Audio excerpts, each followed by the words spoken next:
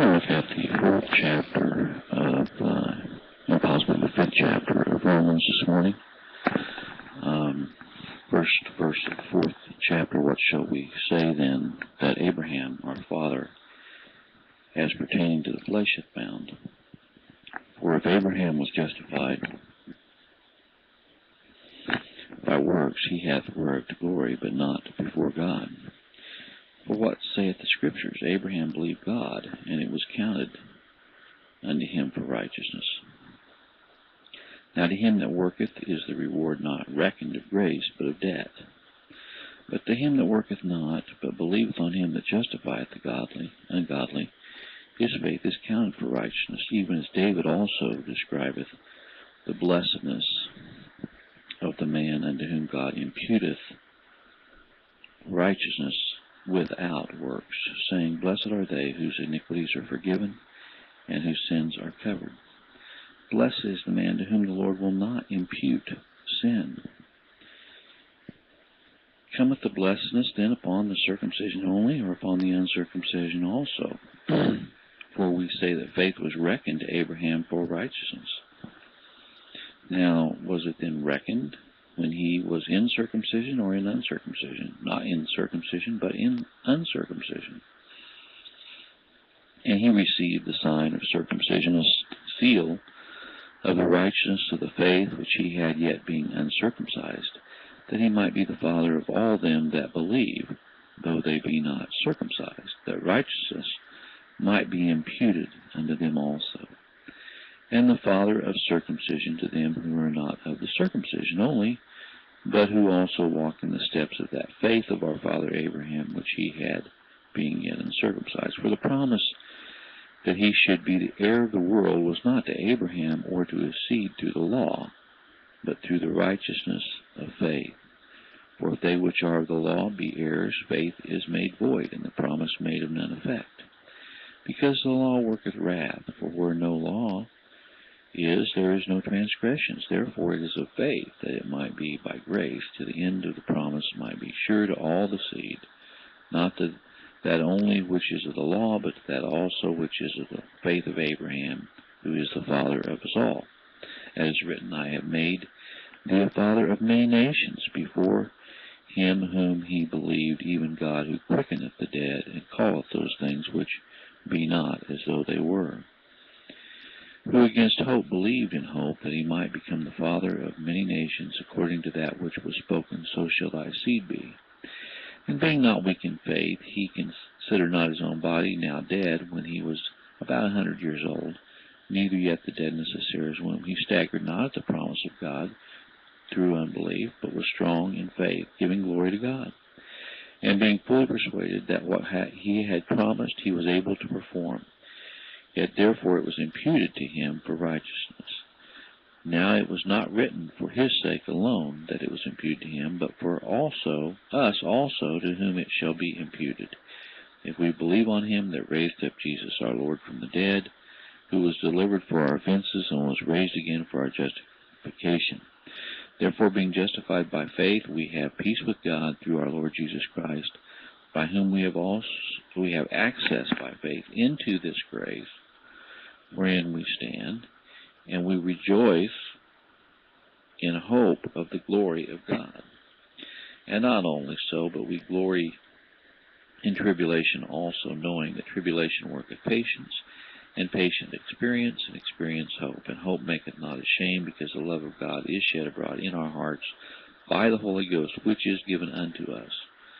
For when we were yet without strength, in due time Christ died for the ungodly. For scarcely for a righteous man will one die, yet peradventure for a good man some would even dare to die. But God commended his love toward us, in that while we were yet sinners, Christ died for us. Much more then, being now justified by his blood, we shall be saved from wrath through him. For if we, when we were enemies, we were reconciled to God by the death of his Son, much more being reconciled, we shall be saved by his life.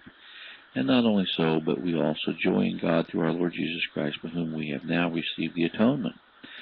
Wherefore, as by one man sin entered into the world, and death by sin, and so death passed upon all men, for all that all have sinned. For until the law, sin was in the world, but sin is not imputed when there is no law. Nevertheless, death reigned from Adam to Moses, even over them that had not sinned after the similitude of Adam's transgression, who is the figure of him that was to come. But now as the offense is, so also is the free gift. For it, through the offense of one many be dead, much more the grace of God and the gift by grace, which is by one, Jesus Christ, hath abounded unto many. And not as it was by the one that sinned, so as the gift for the judgment was by one to condemnation, but the free gift is of the many offenses unto justification. For if by one man's offense death reigned, by one much more they which receive abundance of grace and of the gift of righteousness shall reign in life by one Jesus Christ. Therefore, as by the offense of one judgment came upon all men to condemnation, even so by the righteousness of one the free gift came upon all men unto justification of life. Whereas by one man's disobedience, for by one man's disobedience many were made sinners, so by the obedience of one shall many be made righteous. Moreover, the law entered, that the offense might abound, but where sin abounded, grace did much more abound. That as sin hath reigned unto death, even so might grace reign through righteousness unto eternal life, by Jesus Christ our Lord. Well, this is a very good treatise about God's gift of grace to His people. That's what it's all about, God's gift of grace to His people. Paul starts with Abraham, and he calls Abraham our father. And he says that Abraham, if Abraham were justified by works, he hath whereof to glory, but not before God.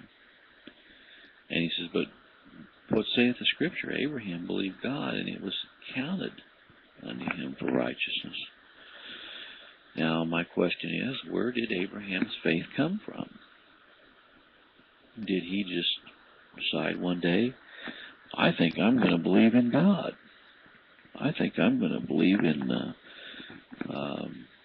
Jesus Christ. I think I'm going to believe in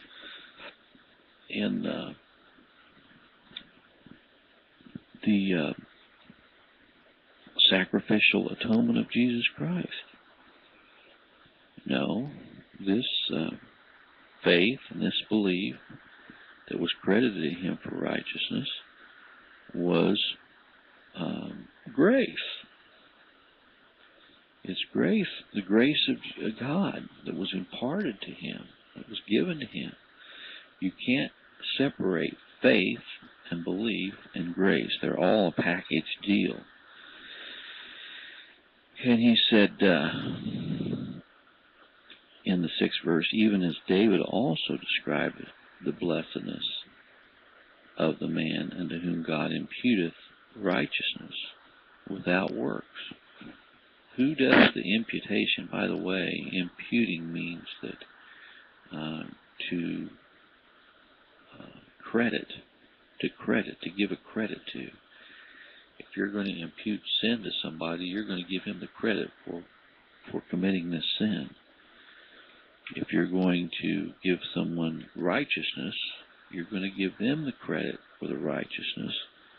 And that's what David's saying here, that God imputeth or gives us credit for the righteousness of Jesus Christ, saying, blessed are they whose iniquities are forgiven and whose sins are covered. Blessed are they. Blessed are they. In other words, they're a very special people that God has shown grace to and mercy to and has covered their sins. And he says, blessed is the man to whom the Lord will not impute sin.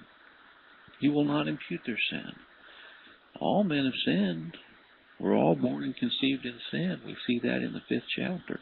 All men are born and conceived in sin. But there's a certain group of people, David says, blessed is the man to whom the Lord will not impute sin. In other words, he will not credit the sins to their account. He has laid the sins upon Jesus Christ.